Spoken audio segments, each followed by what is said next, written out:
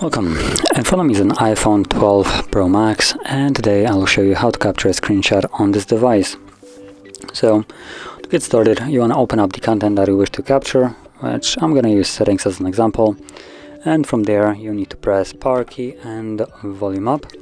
both keys at the same time, and you will have the sound along with the animation of the screenshot being taken, and from there you can find that screenshot in your photo gallery, so you can see it right over here. Or also it can be found in, there we go, it can be found in your albums, so it will create a either recent or also I believe screenshots, there we go,